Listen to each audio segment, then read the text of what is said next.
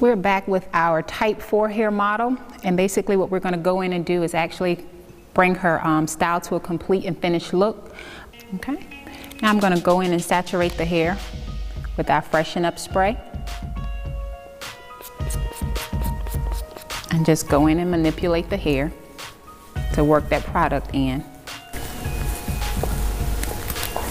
So probably about maybe 3 little pumps for one little section this size is generally good enough. I can pretty much pull my fingers completely through. So now I'm ready to move on to the next step, the Afro Stretch Cream. And again, it is a cream base. Very, very light in consistency, so therefore you don't have to worry about product buildup or heaviness. It's actually going to go in and impart moisture.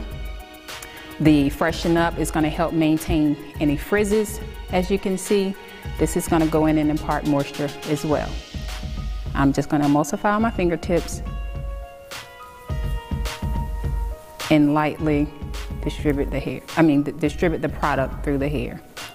Make sure all of your hair is completely combed out. That's going to give you a real clean and polished twist at the end. Okay, now I'm going to go in. I'm actually going to start with the 2-strand flat twist technique. And basically what you want to do is just like corn rolling or braiding, but instead of using 3 strands of hair, I'm actually going to use only 2. And you just separate the hair as such. Use a little tension, not too much. You don't have to drastically pull the hair. That'll be too much and you'll create the problem you don't want. Keep every strand of hair very, very clean and separate it. And you just start off just like you would a regular 2-strand twist, but I'm keeping it flat to the head. Okay, that's what that tension allows me to do. And as you twist, you're gonna pick up more hair as you go, keeping it separated.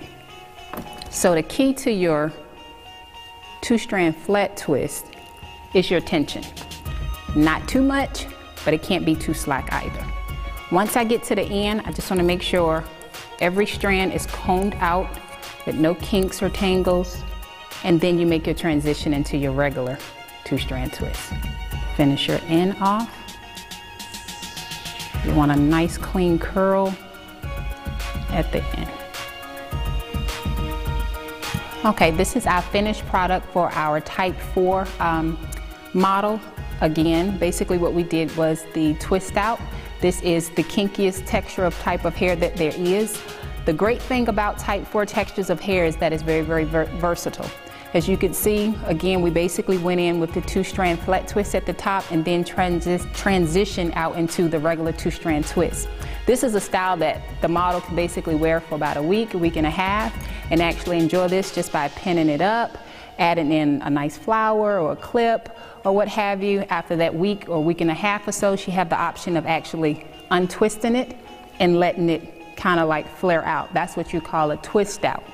With that, she has the ability to wear that for about a week, week and a half. Once the style itself starts to get a little frizzy and fuzzy, just from wearing it out or what have you, that's the added benefit of our Freshen Up spray.